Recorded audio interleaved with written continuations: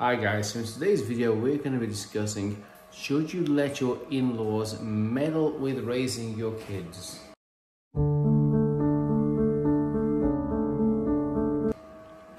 So the first part of that is, you are letting them meddle. That is the first thing wrong, okay? You should be there to protect your kids from the meddling, shall we say. That's the first thing you should do, is that you can listen to your parents' advice and you can take your parents' advice very seriously, but you have to filter it. Filter your parents' advice. You don't have to exactly follow everything they do. They may have, and they probably do have, some very good ideas about raising kids. It doesn't mean you have to follow them, because as you remember, when we grew up, we lived in a much different world. There wasn't all these computers everywhere, there wasn't cell phones, there wasn't technology there is then. So things were very different in our generation, and they were even more different in their generation. Things have changed a lot. So you don't have to concisely listen to, or let's say obey everything they say, but I would say listen to it, because kids are still kids.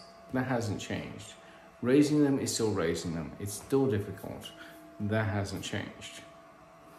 But do you have to listen to your parents? Not particularly. Do you let them meddle? Not at all. There was a story long time ago. We were cooking Christmas dinner, and my parents set the oven, and my grandmother went in there and turned the oven down. And my dad was, what's wrong with the oven? And turned it back up again. She went in there and turned it back down. All these people touching the knobs on the oven over and over again.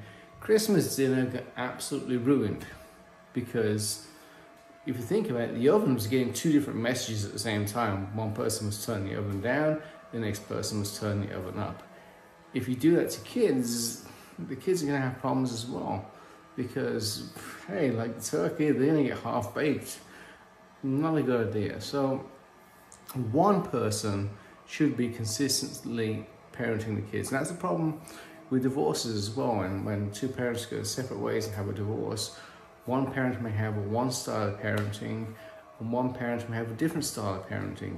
And as the kids switch between two houses, you and I know that all hell breaks loose. Why does it break loose? Because you have two inconsistent, and often they are basically divergent, shall we say, methods of parenting. You have one parent which is very relaxed and very sloppy and lets their kids stay up all night playing video games, and you have the other parent who's on top of them saying, okay, you gotta do your homework, you've got to get about on time, and is running a very strict house. You jump kids between two houses like that, and it causes no end of problems. The same thing is happening if your in-laws start babysitting and start meddling with the kids. They may have a completely different set of rules than you implement. And if the rules are conflicting, the kids don't know where they stand, and they're probably going to side with the person who has the easiest set of rules in that. So here's the deal.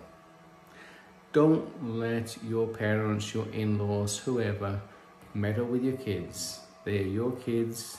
They're going to be yours for a long time.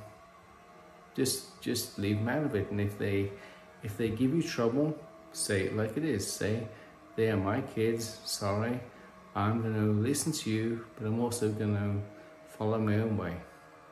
Thanks for watching. Click down there, like, share, and subscribe, and I will talk to you again soon. Thank you.